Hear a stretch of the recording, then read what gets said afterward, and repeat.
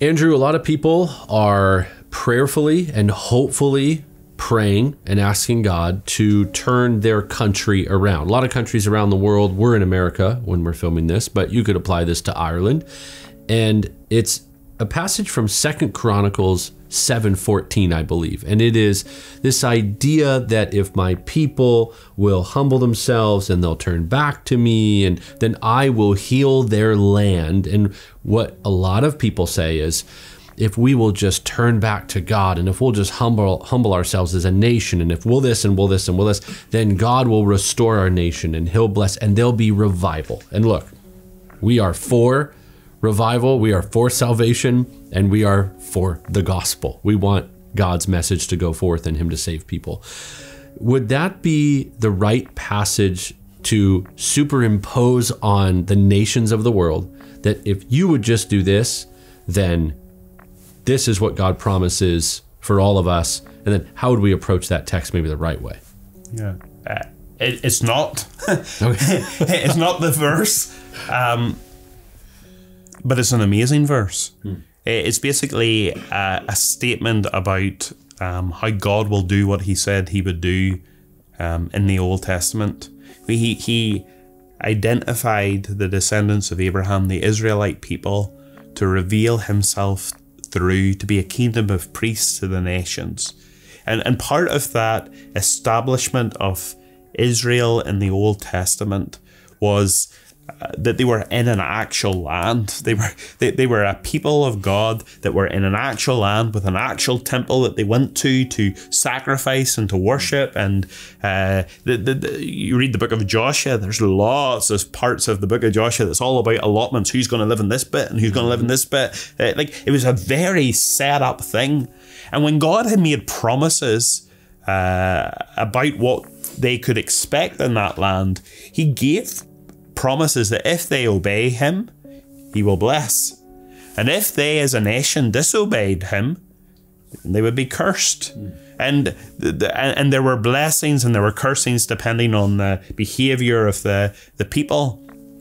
And so part of the blessings that they were told would come if they were an obedient nation with God as head was that the land very literally would be blessed. And what that meant was it would produce fruit. Literally. Yeah, it's not a spiritual atmosphere that would result from. It was the apple trees will make more apples. You'll grow food and be able to eat. Exactly. Which for an ancient people coming out of the wilderness, like that was imagine being told if you obey God, you'll have food on the dinner table every night. Like it was so important for a nation, but it was because they were a nation that God established at that time, and in that season where God had established a nation and revealed himself through, he had ways he wanted that nation to behave, and he had promises then attached to that nation in their actual land, in that actual moment,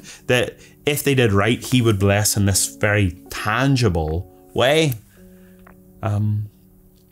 But the verse and the revelations before never said, Israel, if you do this obedience, you will be blessed, and any other nation that copies you. Never said that.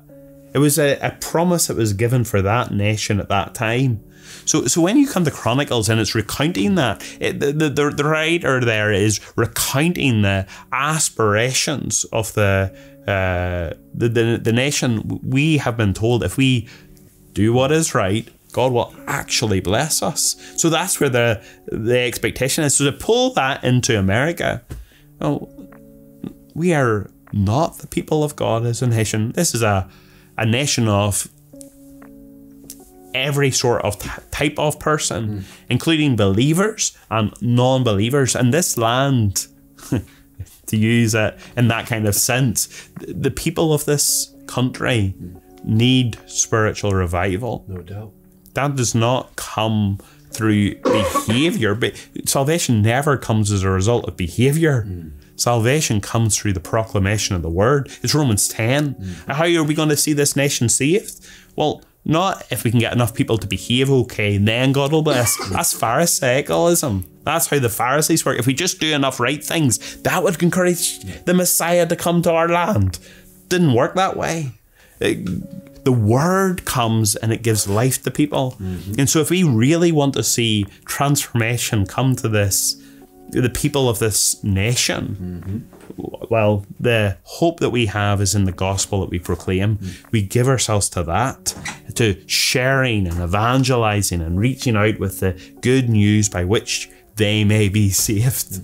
So I would love people to pray for America and to pray for a movement of God amongst people, but understand God has told us how that comes about through the proclamation of good news to a lost world.